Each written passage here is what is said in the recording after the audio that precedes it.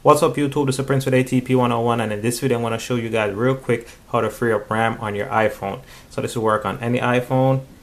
Only thing we need is the home button, and if you obviously on the iPhone 10 and all the way up to 10s Max, you don't have a home button. So the way to get that, we're going to go to settings, general, and then accessibility, and then assistive touch right here, and turn that on. You can see a button pop up right there. And that's what we're going to use as our home button. If you tap on it, we get all our stuff right there. You got the home button right there.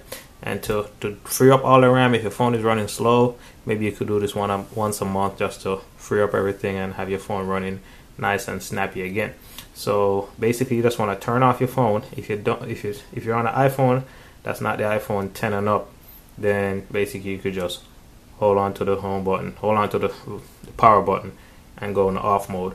But for the iPhone 10 or 10R, all the ones without the button, you're gonna hit volume up and then down, and then hold on to your power button, and then you get that. And then you tap right there and just hold on to the home button. Hold on to the home button, just like that, and boom, you see it crashes out, and then all your RAM is freed up, just like that. So basically, just put it in off mode.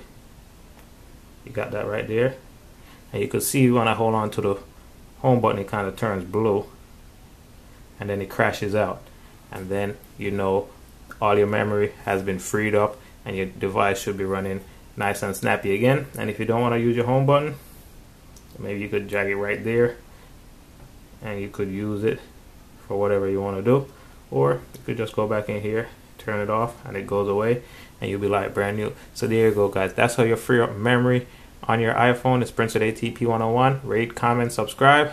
Peace. Thanks for watching.